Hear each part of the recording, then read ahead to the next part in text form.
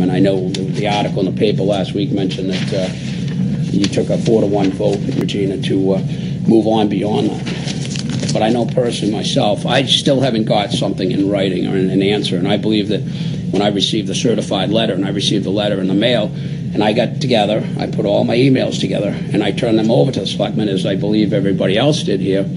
And I believe at least we deserve a letter to us advising us, what the outcome is. I mean, it did say in this article here in the paper, quoted by the attorney for the town, that there was over 50 emails, that expressed opinions, things like this. Well, I can personally say I went through every one of my emails, inside out, backwards and frontwards, and I saw one that actually had an issue that related to all of us as a body. That's all I ever saw.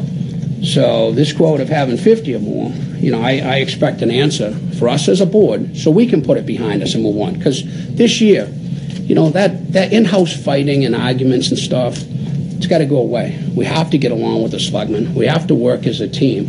Because we're here for one reason. We're here for the citizens of the town, and we're here for the budget. We're here to make sure that it's like living at home and, having your own budget, right? We have to, turn around and do what's in the best interest of the taxpayers and give them the best bang for our buck. So I've kind of gone off a little bit, but if we could just get something in writing to close that out, we can all move on and put that behind us. I greatly appreciate it. Well, if you let me talk to the town manager and town council this week, I'll get back to you. I appreciate that.